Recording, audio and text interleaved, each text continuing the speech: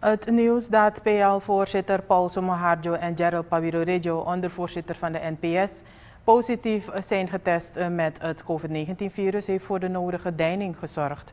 Zo vragen journalisten zich af of zij mogelijk risico hebben gelopen om ook besmet te zijn geraakt.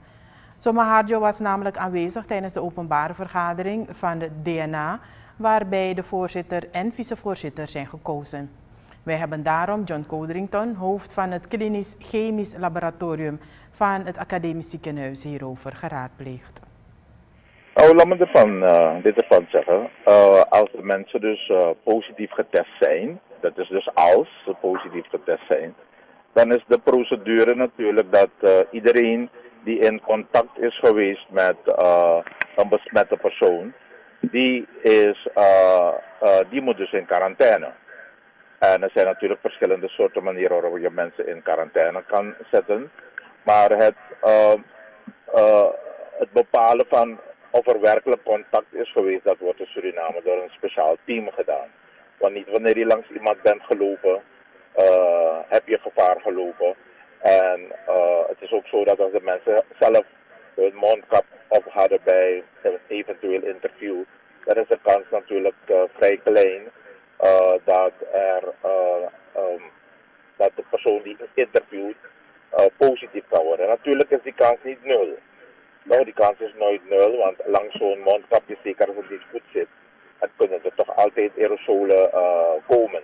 Maar het is heel klein dat mensen tijdens een interview met iemand die zelf een mondkapje op heeft, besmet kunnen raken. Maar het is zo dat bijvoorbeeld bij meneer Somohardjo, hij vaker zijn mondkap afnam, maar ze waren wel in de open lucht. Speelt dat geen rol? Nee, de open lucht is natuurlijk ook een plek waar risico's minder worden, ook niet nul zijn. Maar als iemand rechtstreeks tegen je aanpraat, dan maakt het niet uit of je in de open lucht bent. Dus als je in de open lucht bent, wil niet zeggen dat het 0% is. Als iemand voorbij je loopt in de open lucht, dan kan het zijn dat de kans veel kleiner wordt. Maar bij een rechtstreekse confrontatie, waar iemand je in je gezicht aankijkt, naar je toe praat, dan is de stroom van virussen natuurlijk richting de persoon die interviewt en je kunt dat inhaleren. En zeker als je zelf als persoon die interviewt ook niet beschermd bent. Intussen heeft Danielle Veira van het COVID-19 managementteam bevestigd dat de twee heren positief zijn getest. De mensen die in contact zijn gekomen met hun zullen worden opgespoord en in quarantaine worden geplaatst. Volgens Codrington hoeft er geen paniek te zijn. Er staat een team van deskundigen gereed via het nummer 178 om een ieder van dienst te zijn. Wat ik wel voorstel, als mensen vinden, je hebt ook een eigen verantwoordelijkheid. Als je zelf vindt dat je risico hebt gelopen, is het niet slecht om je alvast even 5 dagen een beetje te onthouden van contacten waar je mensen kan besmetten. Dus overal je mondkapje op en misschien ook thuis. Zorgen dat je mag met mensen in één omgeving zijn, ook thuis.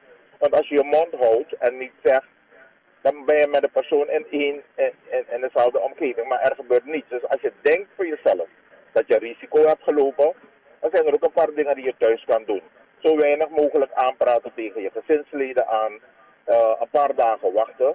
Maar wel letten op elk signaal dat kan leiden of dat je een indicatie geeft dat je grieperig bent. Als je plotseling merkt na 2 dagen van koorts, ik begin koorts te krijgen, of ik begin een kriebel te krijgen in de keel, of ik hoest, of ik heb mijn smaak veranderd, dat je het gevoel hebt dat je dingen niet meer proeft, dan denk ik dat het wel tijd wordt dat je niet wacht en mensen belt, of tenminste 178 belt en aangeeft van ik was in die omgeving en ik heb deze klachten. John Codrington van het AZP die benadrukt dat er liever in geventileerde ruimten wordt gewerkt. Onze nieuwsdienst verneemt vanuit kringen van beide heren dat hun toestand stabiel is. De stand van zaken op de COVID-19-website is 517 positief getesten, 277 actieve cases, 7 personen zijn opgenomen op de ICU, dat is de intensive care. En 277 zijn genezen verklaard, terwijl 379 in quarantaine zitten. De teller voor het aantal doden staat op 13.